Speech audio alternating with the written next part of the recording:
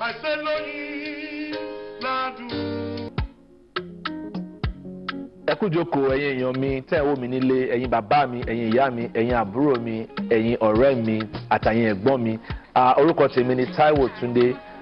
olùdarí iléeṣẹ́ Pillarcom Homes. Àwọn nǹkan tí Pillarcom Homes ń ṣe ni pé à ń fún àwọn èèyàn ní àǹfààní láti di onílẹ̀, láti di onílé. Lọ́dún tó kọjá over 100 people láti sọ di onílé. Ọ̀pọ̀lọpọ̀ èèyàn gan kódà gan ni wọ́n jẹ ẹ̀bùn lẹ̀ ní ọ̀fẹ́ nípa ìgbésẹ̀ Pillarcom Homes. Kí ni àwọn nǹkan tá à ń ṣe fún àwọn èèyàn ní ọdún tí a wà yìí? A fẹ́ sọ àwọn ọ̀pọ̀lọpọ̀ èèyàn àti ní nípinnu pé over 1,000 people la fẹ́ sọ di onílẹ̀ ní ọdún yìí, and ẹ ti bẹ̀rẹ̀ ìgbésẹ̀ yẹn. So mo fẹ́ kí wọn náà darapọ̀ mọ́ wa láti di onílẹ̀. Èkíní, àwọn ilẹ̀ wo wọ́n jù rárá, orúkọ kú ni. Tí mo fẹ́ sọ fún ẹ lọ́jọ́ títí òní pé tí wọ́n bá jẹ́ ní sẹ́ pé o lè fi 10,500 naira pamọ́, mo lè sọ fún ẹ láàrin ọdún méjì ọdún mẹ́ta ìwọ náà ti di onílẹ̀. Tó bá tún wá ní ilẹ̀ tán pé bí o tún fẹ́ kọ́ ilé sí o ní agbára láti kọ́, company Pillarcom Homes àti máa gbé ìgbésẹ̀ láti support yẹ kí wọ́n náà lè kọ́ ilé sórí ilẹ̀. Èyí túmọ̀ sí pé a máa fún ẹ ní loan, a máa fún ẹ ní àǹfààní láti yá owó lónìí iléeṣẹ́ Pillarcom Homes kó o lè fi kọ́ ilé sórí ilẹ̀, kò dẹ̀ máa sanwó yẹn díẹ̀díẹ̀. Àwọn ilẹ̀ wa ibi gbẹrẹfu náà wà, ilẹ̀ gbẹrẹfu ni, kò sí pé bóyá mo ra ilẹ̀ tán mo tún fẹ́ máa san fíìlì ẹ̀. Kò sí yẹn ní iléeṣẹ́ Pillarcom Homes. Bó ṣe ń ra ilẹ̀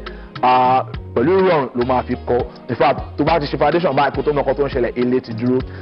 Ìkẹta ni wípé kò sí wàhálà ọmọ onílẹ̀ rárá, kò dẹ̀ sí wàhálà ìjọba lórí ilẹ̀ wa. Tó bá ti ń ra ilẹ̀ yẹn bó ṣe ń ra pẹ̀lú ìfọ̀kànbalẹ̀ ìwọ náà ń gbalẹ̀ tó dẹ̀ ń kọ́lé títí ẹ̀. Àti wípé again,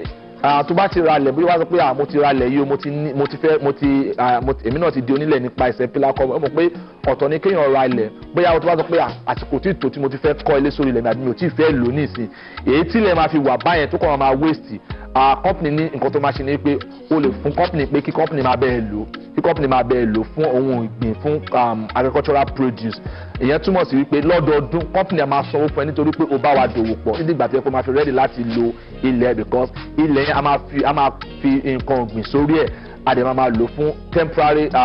infrastructural purpose. Pé tásìkò bá tó bá ti fẹ́ lò, ìwọ náà sọ pé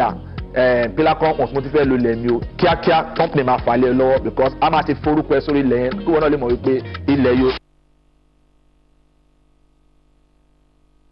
ilẹ̀ mi ni pẹ̀lú fọkànbalẹ̀ láti máa fún ẹ ní document tó back ẹ up. Ìwọ ló ní gbogbo document yẹn. Pé a nílẹ̀ káàkiri, a ní sí Kọ́bápẹ́ ó wà ní Ṣàgámù Abẹ́òkúta Express Road, about 10 minutes drive away from International Brewery. Tàbá kọjá International Brewery síwájú dẹ̀ ibi tí Ogun State Governor kọ́ low cost housing estate sí, níbẹ̀ a ní ilẹ̀ síbẹ̀ ló là ń ta ilẹ̀ Diamond Farm Estate lọ́wọ́lọ́wọ́ báyìí 300,000 naira là ń ta ilẹ̀ yẹn. Tó bá ra plot méjì o ní àǹfààní láti gba plot ẹyọ kan sí, ó jẹ́ o ra plot méjì o gba plot mẹ́ta. Tó bá rẹ pé bóyá mo fẹ́ rà ju plot méjì lọ, mo fẹ́ rà tóbi plot mẹ́fà, company ni wá ní ta fún ẹ ní 300,000 mọ́ tó jẹ́ 1.8 million naira. Company máa ta fún ẹ ní 1 million naira. That means o máa ra plot mẹ́fà ní 1 million naira. Ilé ìtumọ̀ sí wípé ìṣirò plot kan is less than 200,000 naira. So àǹfààní tó tún lè jẹ nìyẹn. Àti wípé tó bá ti wá ra ilẹ̀ yìí tán, bóyá plot kan ló ra plot méjì o, bóyá ẹ̀ka kan ló ra, wá sọ pé àsìkò tí ìtò tí mo fẹ́ máa lo ilẹ̀ mi, o lè yá company kí company máa lò fún nǹkan ìgbìn. Èyàn wá túmọ̀ sí wípé lọ́dọọdún company a máa sanwó fún ẹ 20% return on investment ló wọ́n máa gbà lọ́wọ́ company. A tún nílẹ̀ sí that same house is about 10 minutes away from that place. A ní ilẹ̀ sí Grace Court Estate, ó wà ní side by side pẹ̀lú iléèwé kan tó yẹ pé ó wà lára àwọn iléèwé tó wọ́n jù ní Nàìjíríà. Èlò là ń ta yẹn 700,000 naira là ń ta plot kan níbí bẹ̀ yẹn. Tó bá lè ra plot méjì náà a máa fi fún ẹ ní plot mẹ́ta. Àtúnilẹ̀ sí Mowe Ọ̀fadà Diamond Estate sí Mowe Ọ̀fadà. Mowe Ọ̀fadà is about 20 minutes drive away from Redemption Camp. 800,000 naira là ń ta plot kan níbẹ̀. Tó bá dẹ̀ ra plot méjì lọ́mọdé lórí promo tó ń lọ lọ́wọ́ báyìí, tó bá ra plot méjì náà níbẹ̀ yẹn náà wọ́n á fún ẹ ní ẹyọ kan sí. Àtúnilẹ̀ sí Ìkòròdú Àgbọ̀wá about 7 minutes drive away from Caleb University. Àtúnilẹ̀ sí Àgbàrá Opik is about 10 minutes drive away from the Badagry Express Road tó connect mọ́ Alaba International níbi tá a tún ní Lásù Ọ̀jọ́ àti àwọn manufacturing company tó wà ní Àgbàrá Opik. Ẹ̀dẹ̀ mọ̀ pé àwọn iléeṣẹ́ ńláńlá ló wà ní gbogbo gbẹgbẹ̀ yẹn. Àtúnilẹ̀ sí Ìgbẹ̀jù Lẹ́kì àti bẹ́ẹ̀ lọ. Tó bá fẹ́ mọ̀ nípa àwọn ilẹ̀ wa o lè lọ sórí wẹ́bsáìtì wa www.pillarcom.net www.pillarcom.net pillarcomhomes.net o lè lọ sórí website wa àti wípé tó bá fẹ́ sọ pé mo fẹ́ lọ fún inspection mo fẹ́ lọ rí àwọn ibi tí ilẹ̀ Pillarcom Homes wà o fẹ́ lọ fún inspection ọ̀fẹ́ la máa gbé lọ fún inspection o ìwọ ṣáà ti send yes sórí nọ́mbà wa yìí lọ sí inspection send yes sí 0907 9345 111 0907 9345 111 ṣáà ti send yes sí nọ́mbà yẹn a máa mú láti ibẹ̀ a máa ṣe arrangement fún ẹ bí wọn náà máa ṣe lọ sí àwọn site wa àti pé a tún máa ṣe program kan ìdánilẹ́kọ̀ọ́ kan ọ̀pọ̀lọpọ̀ àwọn èèyàn ló fẹ́ jẹ àǹfààní lórí real estate gẹ́gẹ́ bẹ́ẹ̀ ṣe mọ̀ wípé multiple streams of income ó ṣe pàtàkì ọ̀tọ̀ ní ká máa ṣiṣẹ́ ọ̀tọ̀ ní ká tún máa ní owó kún owó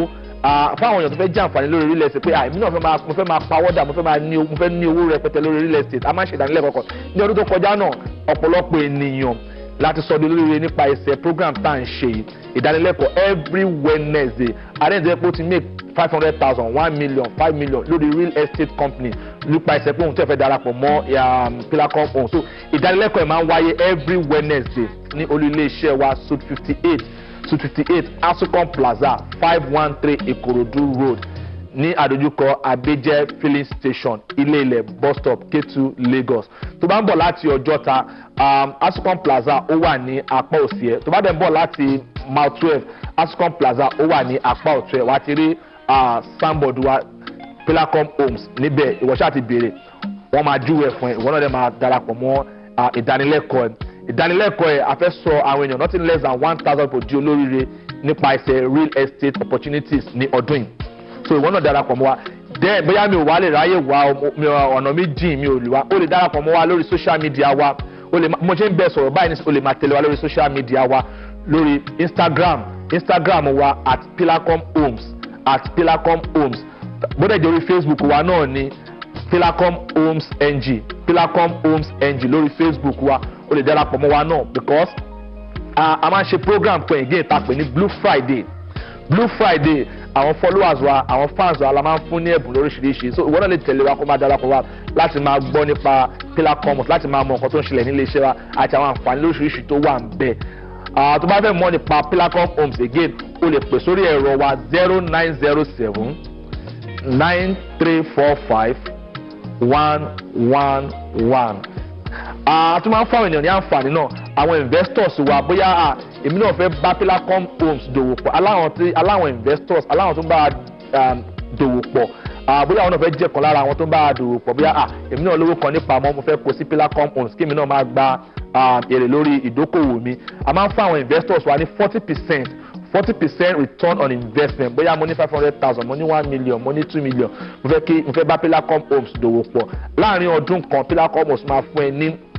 40% lórí owó ẹ̀ ìyẹn túmọ̀ sí pé bóyá mo ní 1 million naira láàrin ọdún kan Pillarcom Homes máa fi fún ẹ ní 1.4 million naira bóyá mo wá ní 3 million naira àti bẹ́ẹ̀ bẹ́ẹ̀ lọ Pillarcom Homes máa fi fún ẹ ní 40% returns lórí owó ẹ̀ o tún máa fi gba ẹ̀bùn ilẹ̀ lọ́fẹ̀ẹ́ irú àwọn èèyàn báyẹn ọ̀fẹ́ là fún wọn ní ilẹ̀ bóyá wọ́n sọ pé àmì náà fẹ́ bá wọn dòwò pọ̀ but owó tí mo ní ò pọ̀ báyẹn pé 50,000 naira ló ká mọ́ ẹ lọ́wọ́ minimum tí a lè gbà 50,000 pẹ̀lú 50,000 naira náà ìwọ náà lè bá a dòwò pọ̀ kó dẹ̀ máa bá wa pín èrè ìdókòwò lórí real estate ìtorí àwọn ènìyàn báyìí làwọn náà ṣe ń ṣiṣẹ́ torí àwọn investors wa so that àwọn náà máa make owó gidi lórí real estate then àwọn tó fẹ́ máa pawó lórí real estate náà ó lè jẹ́ kan lára wa láti di partner wa wá sí ìdánilẹ́kọ̀ọ́ wa tàbí kó máa tẹ̀lé wa lórí social media kó tó mọ ọkọ tó ń ṣẹlẹ̀ ìwọ náà ti di onílẹ̀ ó ti di onílé ó dẹ̀ ti ń make owó rẹpẹtẹ lórí real estate company ẹ ṣé gan.